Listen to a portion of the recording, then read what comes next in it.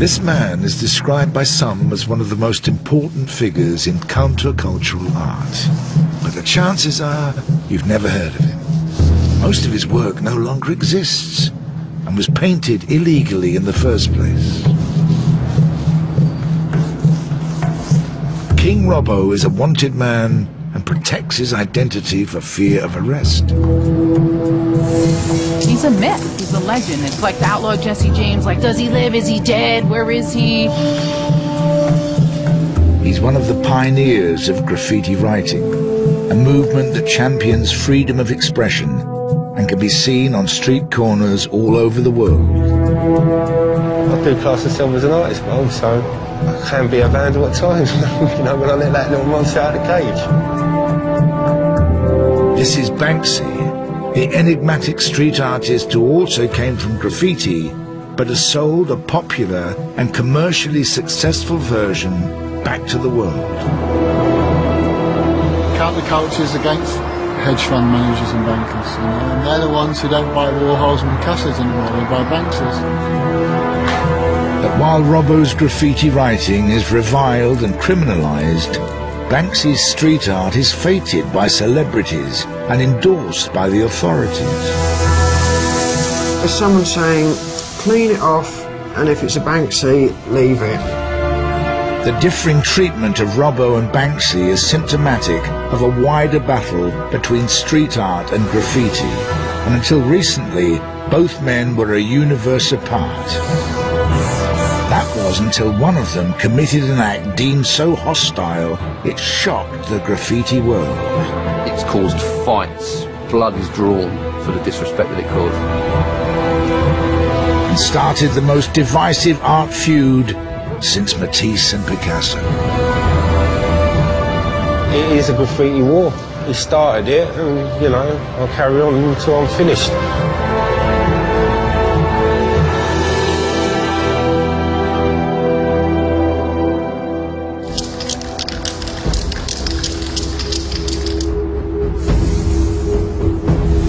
King Robbo is an international graffiti legend who's kept his identity secret from the authorities for over 25 years.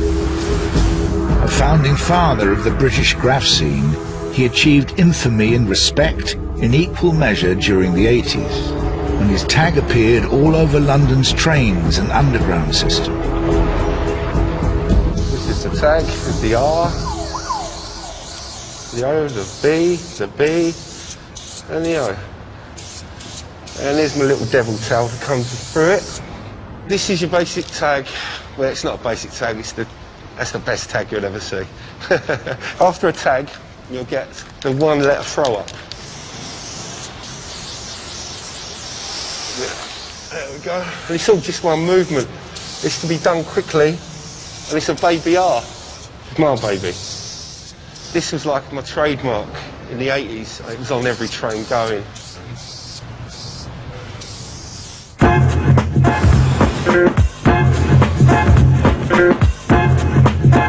When graffiti first came across the Atlantic, it was seen as another unwanted social ill imported from America.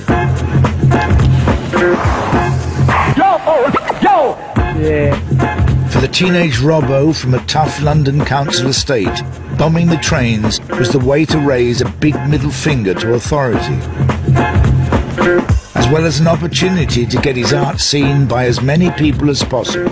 An art gallery on wheels. For a graffiti writer, that's the ultimate goal, is to do the trains.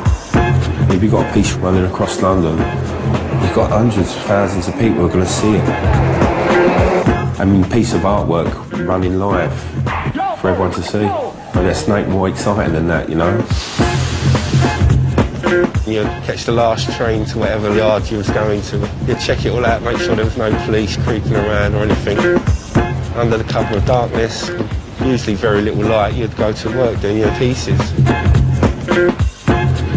You might do 20 or 30 trains. That's just bombing, bombing, bombing, bombing. And I was doing that for years. You live graffiti 24/7, where you could get caught at any moment. You're living on the edge. It was about the adrenaline rush out of it. better than drugs and drink, and that was my drugs and my drink. It was going out doing graffiti. Yo!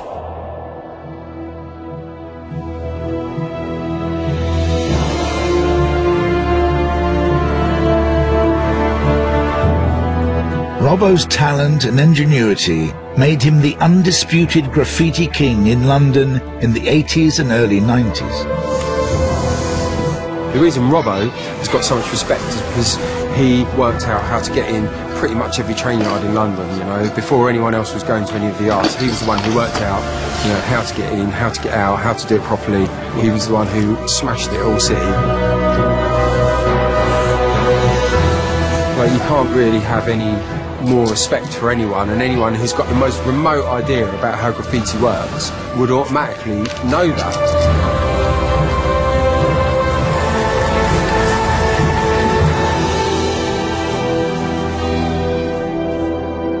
But at the height of his fame, Robbo retired from graffiti.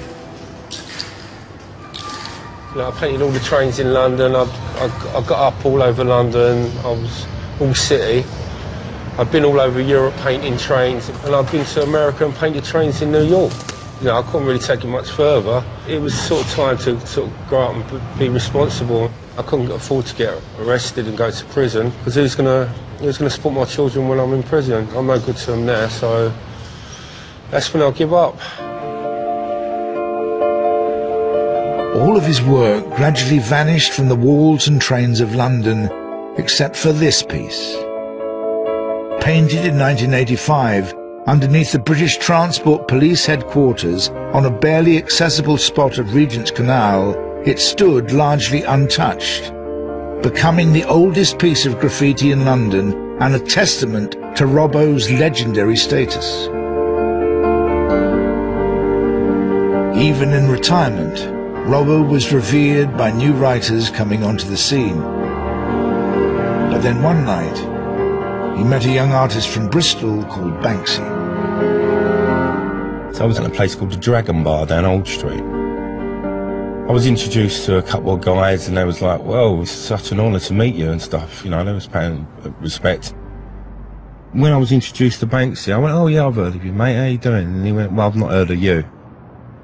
Whenever I met someone, whether I heard of them or not, I always said I did hear of them. I never put no one down. And he dismissed me as a nobody, a nothing. So with that, I slapped him. I went, what, you ain't heard of me? But you won't forget me now, will you? And with that, he picked up his glasses and he ran off.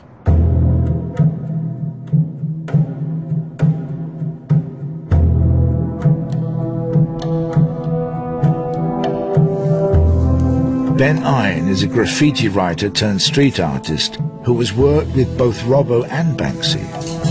He's aware their differences are more than just personal.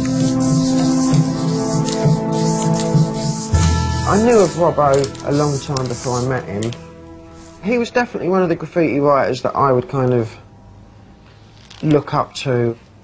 I've been out painting with Banksy a few times. Different doing street art than doing graffiti. Going out with Robbo, it'd be like a can of paint and just trying to do tags in places when people aren't looking. And then going out and painting stuff with Banksy was kind of, we'd work out where it was we were going to paint it, when we could get away with it. A lot more thought went into it, a lot more preparation. Banksy didn't seem to make much of an impact as a graffiti writer, so he tried something different. Stencils. Sometimes of rats and human figures, sometimes of images borrowed from popular culture. I think what Banksy does is clever. You know, it appeals to people, it's funny, it's kind of vaguely political, you know, and he presents it in a way that is acceptable. With any kind of subculture, people want to buy into that, and he's done it very well. King adds, the author of many books on graffiti and street art, has no doubts about the importance of Banksy's use of stencils. Stencils have had an unbelievable effect on street art. If it wasn't for stencils, I wouldn't be here talking to a national broadcaster about what was essentially defined as vandalism. Banksy turned to stencils because it was quick, because it stopped him getting caught, and to quote him, it made a picture of a bunny look hard. Stencils took the street art from the street and put a price tag on it, made people want to invest in it. But while Banksy's work gained mainstream popularity, respect from the graffiti world was not forthcoming. Stencils is cheating. Why did he say it was cheating to do a stencil? It's just that old graffiti thing that real graffiti writers paint trains and real graffiti writers nick their paint and real graffiti writers do everything freehand, and using stencils is cheating. You know, street artists make work to sell work, to make money, to have shows in galleries, and all of that goes against what graffiti is all about. You know, graffiti is kind of about male ego and damage, and graffiti's got a lot of self-imposed rules. However, Banksy doesn't play by graffiti's rules, and never did.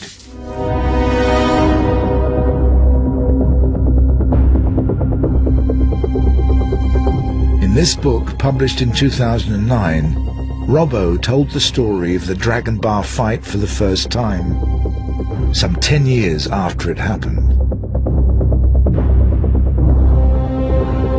Shortly after the book came out, Banksy attacked Robbo's final surviving piece of work and turned the famous canal side piece into this. I was angry that he'd crossed the line by wiping out a bit of history.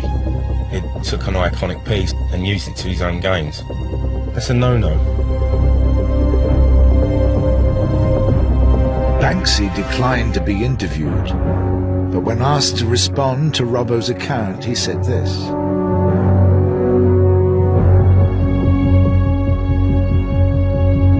Banksy also supplied this photograph and says the canal piece was in such a bad state he didn't realise he was painting over a piece of London history.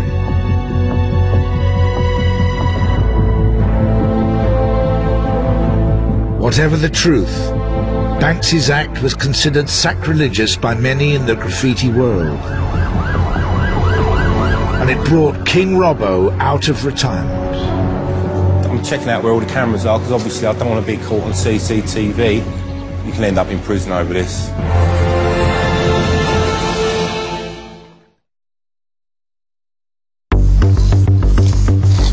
Graffiti writing has a strict code of conduct. One of the most important rules is that you never incorporate a piece by another artist into your own work without their permission. As Banksy did to Robbo. Well, for a piece to exist for 25 years in central London is like an Aztec temple or a Mayan ruin. Robbo's old piece was there for years. It was like an institution. That was just downright wrong. That is a calculated diss. The thing about graffiti is that it's territorial. It's like a dog pissing on a lamppost, you know, it is. Robbo's piece had been up since the 80s, and Banksy came along and toyed with it. In the graffiti world, Banksy doesn't have the right to come and do that. With us graffiti writers, there is a code of conduct, and if you was going to go over someone, you'd totally get rid of that piece and produce something new there. You want to incorporate their piece into yours. If you do that, you're asking for trouble. Robbo was so incensed by Banksy's disregard for the rules of graffiti, he decided to fight fire with fire. This is where the artistic side of that argument developed. Within a week I come back, I jumped on a lilo. It was Christmas Day morning, about 5 o'clock. I was drenched and freezing cold, and I converted his wallpaper paster into him putting up King Robbo. And then he put the FUC in front of the king, so it was fucking Robbo. So I thought I'd come down here and get rid of the FUC. But now he's just had enough and he's painted over it. It may have been Banksy or his fans, but the graffiti war continued along the canal. Banksy put quite a good one, actually. It was, I don't believe in global warming. Blanked out the global, and I turned it into war, so it said, I don't believe in war. And next year I went, it's too late for that, Sonny. He painted over it all and then put a bird with a roller head. And then I come back and I put, he's not the Messiah, he's a very naughty boy. Robbo, Team Robbo. Team Robbo, it stands for anyone that believes Banksy done a wrong move by using someone else's artwork. And once you agree with that, you're Team Robbo. It's a loosely knitted thing, it ain't a crew where you've got to be invited into it. This one here had an huckleberry fin fishing and he pulled out a Banksy tag. I got rid of the Banksy tag and I put a placard up there saying street cred. He's not got no street cred with real writers because they just think he's a sellout who lives off graffiti. When I put street cred, he put a no fishing sign. It's just pretty lame, really. What started off as tit-for-tat one-upmanship between Robbo and Banksy degenerated into a wider battle of vitriol and personal insults between Team Robbo and Banksy's fans. Then Robbo called into question Banksy's artistic integrity. He nicked the rats from Blek the Rat from France. He was the original rat stenciler. So I thought Banksy the Rat, so everyone gets the connection with Blek and Banksy.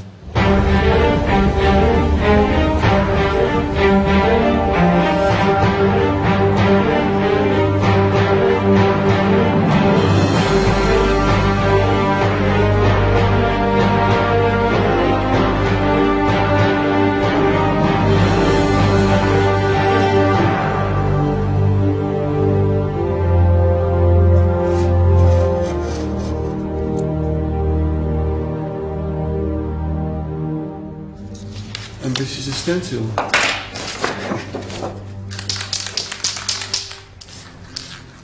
This is my original rat that I used to spray in the streets of Paris in 1981.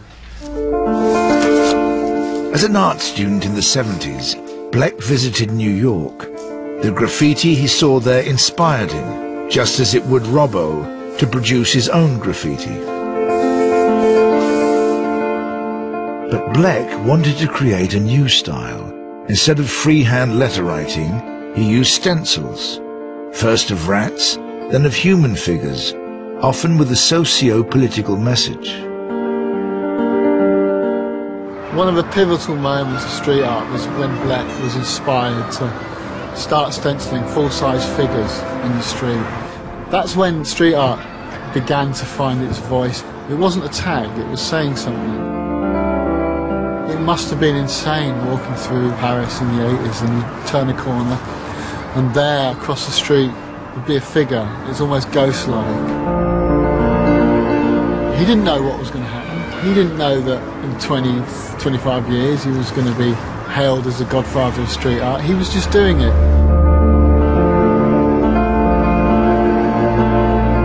Nor did Blek realise that his own very individual style would be so closely replicated on the streets of Britain.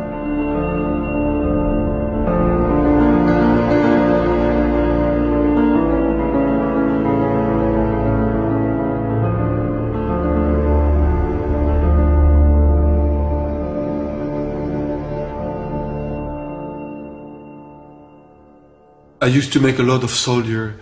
When I see Banksy making a soldier, or when I see Banksy making a Madonna with a child, or when I see Banksy making rats, of course, I see immediately where he takes the idea.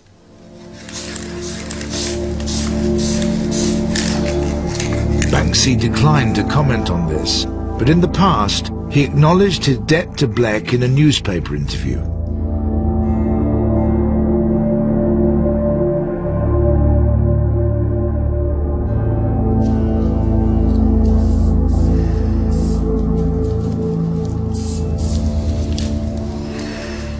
Do you feel a bit cross and a bit angry?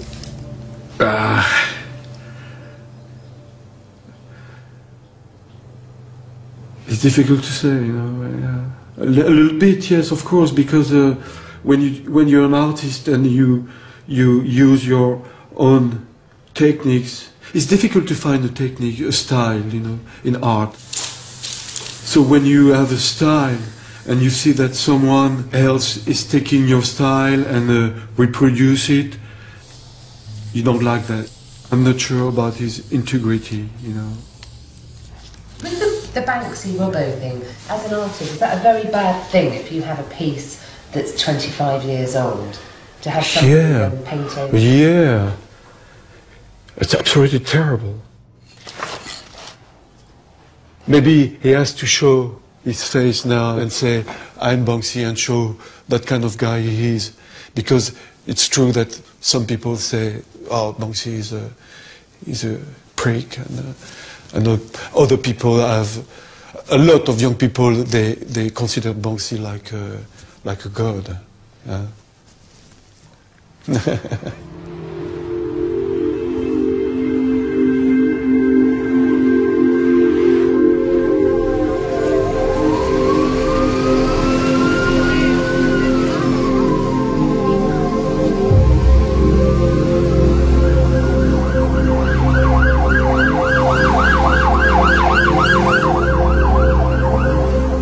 Robbo is en route to the canal. He's willing to risk his life and liberty to strike back at Banksy. You've got to jump around a spiked fence, then cross the train tracks. You've got to be concerned with the electric rails, because that'll liven you up. A lot of thought and a lot of planning goes into it just to cut down your odds of getting arrested. You've got to know where all the CCTV is. You turn off your phones, pull your batteries out your phones, so you can't be tied to any masks. Everything goes to plan and get away with it without ending up in a police cell. Job done. Lovely. What happens if you do get caught? Do you run? Oh yeah, I will bolt. Don't worry about that. I don't want to get arrested. I cut down and do the odds as much as I can in my favour. The rest is in the hands of the gods. From this point on, Robbo's wearing a head-mounted night vision camera. He wants to show what's all in a night's work to the graffiti bomber, but is something rarely seen by outsiders. If caught, Robbo could face years in prison.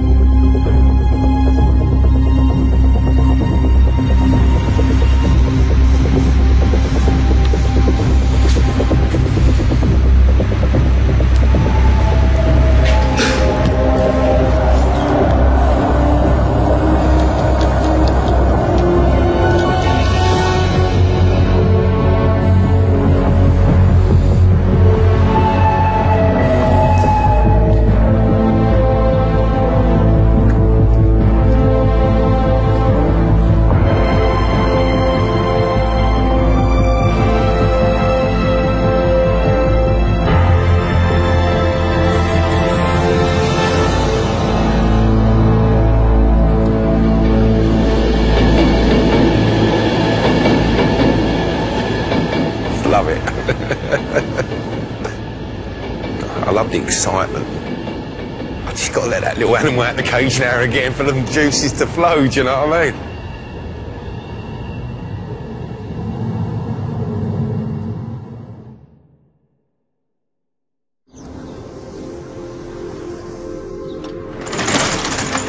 A short walk down the towpath from the scene of Robbo's battle with Banksy, the graffiti war is raging on another front.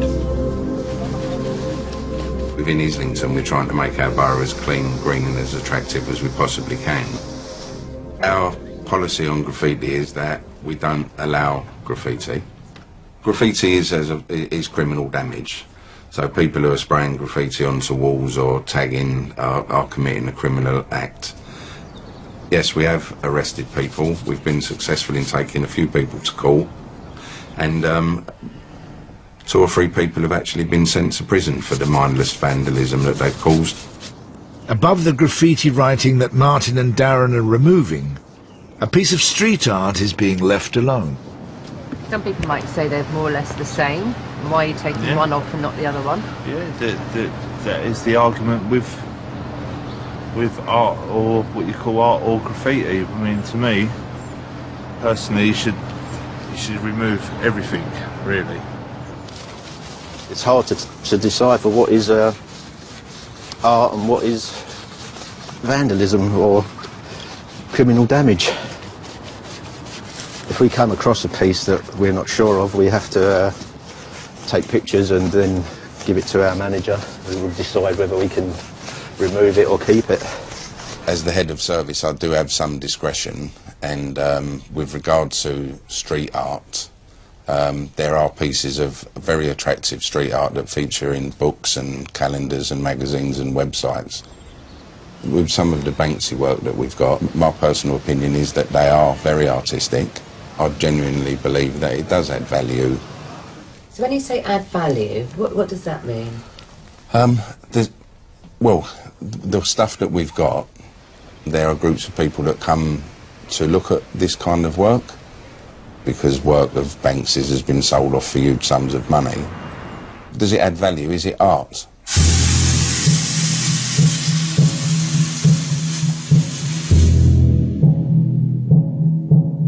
Graffiti writers see the approach by councils across the UK as double standards.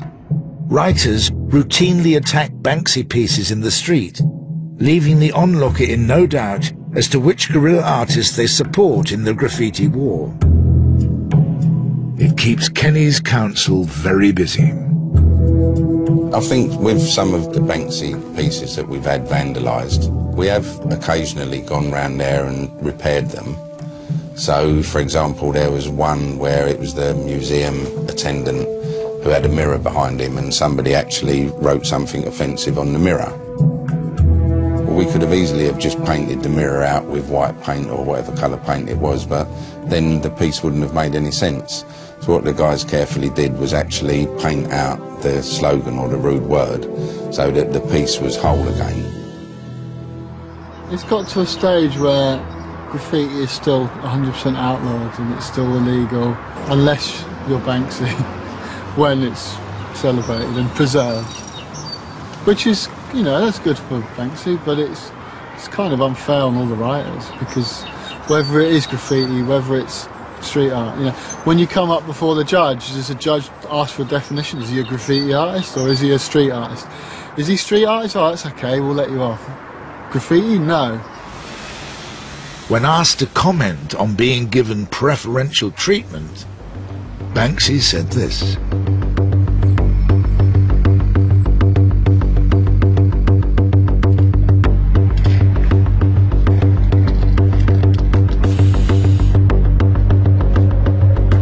Robbo is preparing to attack another Banksy piece. Where's the camera looking? But while Banksy is protected under perspex, Robbo risks arrest and prosecution for criminal damage. See how quick and easy it is to do a stencil. No skill whatsoever. Someone seems to be stopping and looking. Fucking hell. It's looking off the bus at me. Alright, mate? Yeah. Look, one sec, let me finish doing this and I'll talk to you afterwards, alright? Because I've got to do this, yeah? Thanks.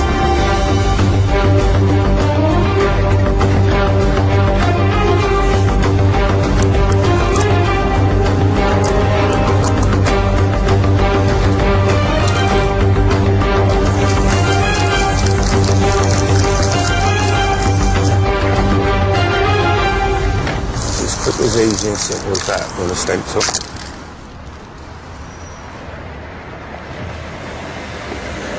Yeah, look, my name's Robbo, yeah? been having an argument with Banksy for years, since back in the 90s. I fell out with him. I slapped him, and then all of a sudden last year he went over one of my pieces. It was the oldest piece in London. So since then I've been going over all of it. Well, another fan. Love it.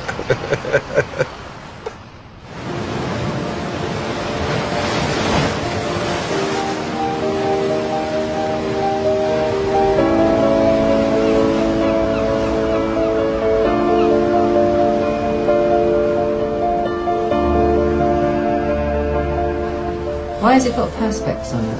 Because someone from King Robbo chucked paint over it and put a little Hitler moustache on the kiddie, and the council came down. They cleaned the graffiti off of it and stuck a sheet of perspex over it, and now it's protected for all eternity, so everyone can appreciate it.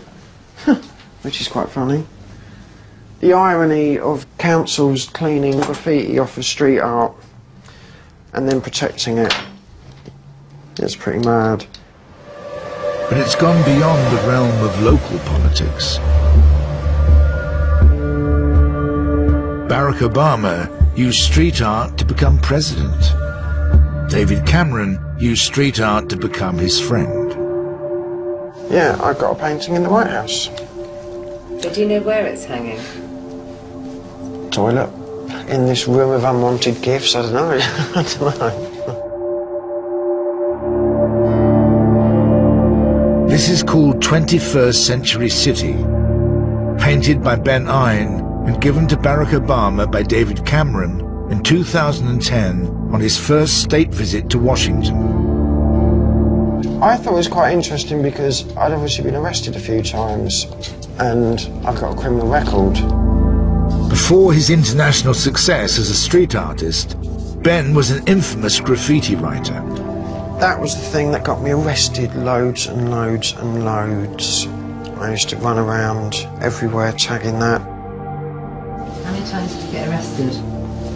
Quite a few, maybe as many as 20. I'd been arrested so many times and had so many fines that I was kind of giving the judge no other option but to send me to prison. Faced with a bleak future, Ben changed his approach. Gone was the hard-to-decipher code aimed at fellow graffiti writers. Here was a new style. Bold, giant lettering painted onto walls and shop security shutters. As Ben's work gained kudos around the art scene in London's East End, so did his freedom to paint wherever and whenever he liked. I've painted some really, really big walls that have taken days to paint, and I've painted them in broad daylight without permission. Because it was street art and not graffiti, I got away with doing it. What sort of response do you get now then from the police if you're out working? They come and talk to me. To think a few years ago they'd have chased us down the street and nicked us. The former graffiti vandal has even been invited to Downing Street for a personal audience with the Prime Minister. Mr. Cameron wanted to say thank you. We sat in the garden and had tea and biscuits and chatted about art and chatted about the state of the country, and it was funny. What biscuits did they serve you? Kit Kats. I'm massively privileged that I have the opportunity to live off of what I love doing. Yeah, it's amazing. A lot of graffiti writers are now beginning to understand that what they actually do is art. You know, they don't have to go to work and do a job that they hate. You know, they could get a studio, they could make their graffiti, they could have shows and they could sell it.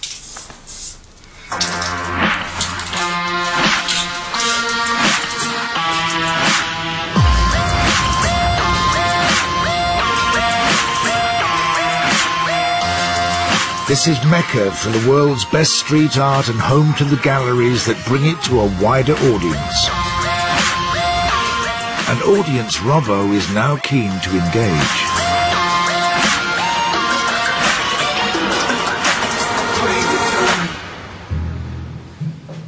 pop Tony down there. You got Tony? Hello? Robbo is being given the chance to make the transition from outlaw graffiti writer to professional artist. Just, we're just curating right now. Gallery owner, Pure Evil, has invited Robbo to stage his first solo show, and he's produced 20 new works of art.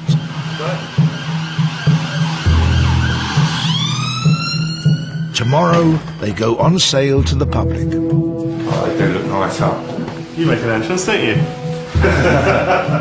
Make a big entrance. This gallery helped to establish Banksy as a selling artist. The fact Robbo is now exhibiting here has not gone down well with the stenciler's hardcore supporters. Banksy's fans, they're talking about coming to the gallery and flinging paint over all the artwork. Do you think they will come down and fling paint on it? Not when I'm here, they won't. I'm putting my head on the block because everyone's expecting graffiti and that, but I'm showing people that I'm more than just a graffiti artist, you know? Yeah, how bad would that be? Making money out of something you love doing. The future Robbo wants, where he makes a living from his art, depends on whether or not this show is a success. So I'm on the eve. Life-changing fucking experience, really. I never thought I'd ever do this.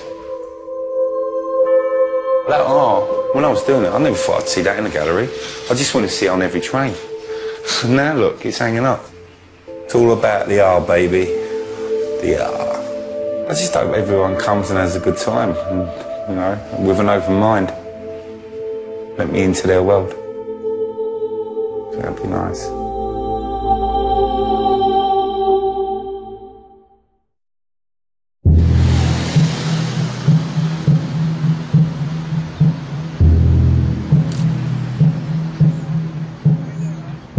It's the day of Robbo's first solo show. With so much riding on its outcome, he's waiting anxiously in a bar around the corner.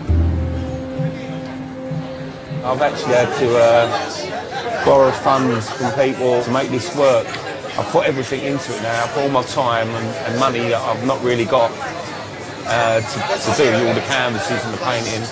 So I do need to sell something to make it happen, to pay back the bank manager. Tremendous. I mean, it shows us different styles, I think. I mean, you can see the old stuff compared to all the new, and yeah, he's got talent. A lot more than certain other people can mention. I think if I was going to buy anything, I'd buy that one, definitely. And maybe that one.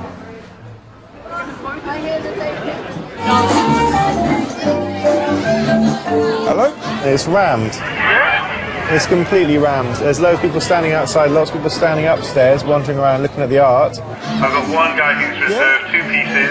No!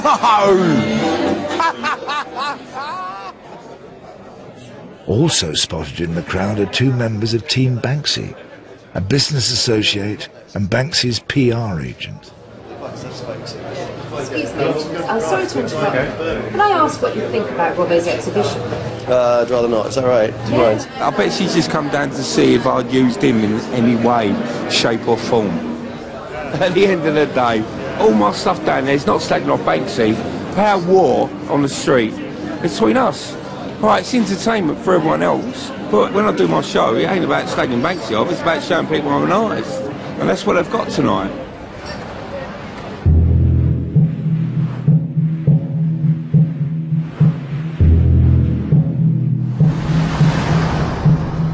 Following the success of his solo show, Robbo's ambition to work as a professional artist looks like becoming a reality. You know, I'm getting opportunities to do commissions all the time. I'm getting thrown to Milan, Rome, Paris, like Berlin this time, New York. When you're an artist, you want people to see your stuff. And I used to use the tube system in London for that to happen. Now I'm doing galleries and I'm commissioned. Broader scope of people now know who I am because of Banksy. Even though I don't think it was his intention. Because he went over my piece, it just gave me the kick up the arse I needed to get out there and do it. And I love it. Yeah, thanks, Mr. B.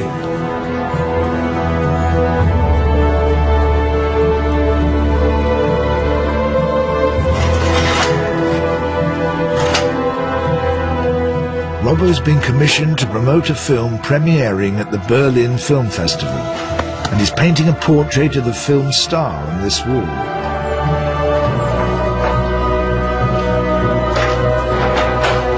But even here, Robbo can't escape his arch nemesis.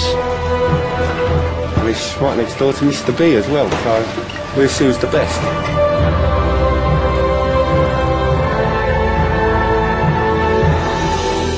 Let the art talk for itself. I'm going to do it freehand, whereas he can only stencil.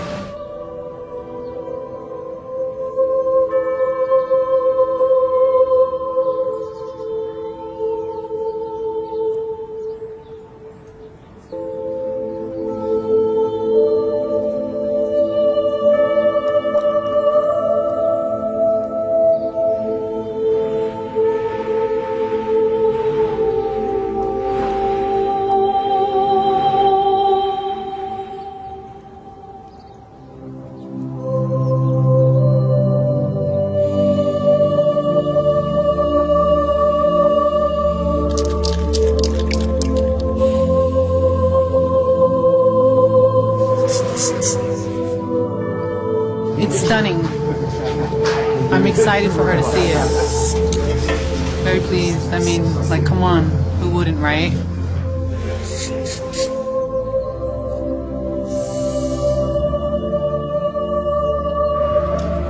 The film's director has brought actress Zoe Kravitz, whose face Robbo has carefully realized in spray paint, to the final unveiling.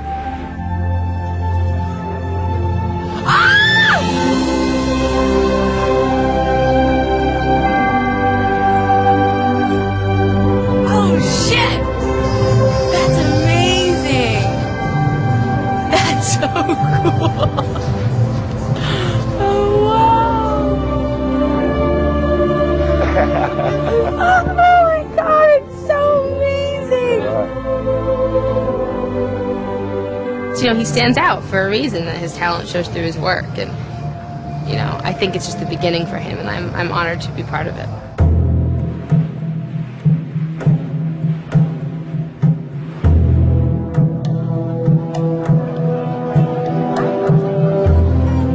Tonight, Robbo is attending the film's premiere.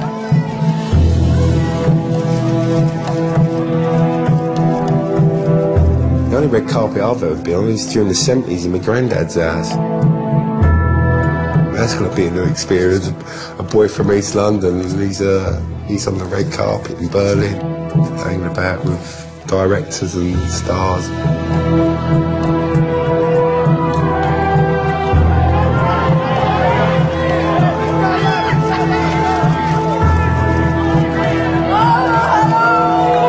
I'm in a really good place in the world. I'm really enjoying it.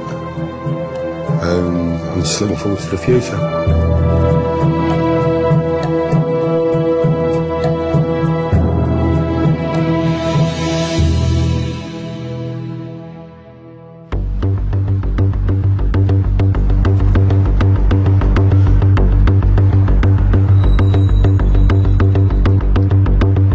Banksy's gone over my piece yet again, and he's replaced it by what you see over there. He ain't trying to be better than me with graffiti. He'll come and do something like that, some stencils and some chalk, you know. But, you know, I could do that. Who knows, I might even do it.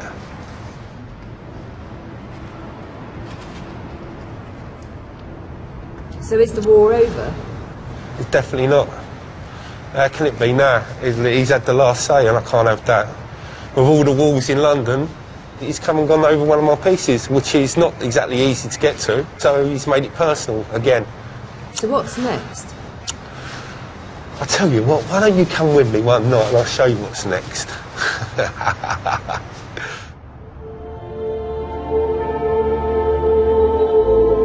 Robbo would never get his chance to retaliate against Banksy. Just days after this filming took place, he was found unconscious in the street with life-threatening head injuries. And he's been in a coma ever since.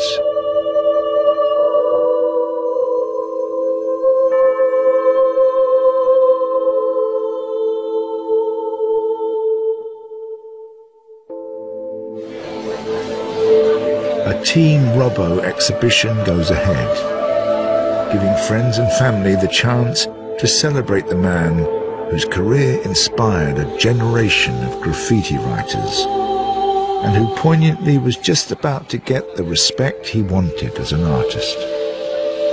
Robbo would have loved today. He'd love to paint art and get paid for it 24/7, you know, and this is another step on the rung on his ladder of becoming a professional artist. I've known him years. He's a fighter. His time's not done. He's, you know, definitely not done. There's so much more for him to do. It's been overwhelming, the amount of support that we've all got, and you know, it makes me proud. He's loved. He's really loved by a lot of people.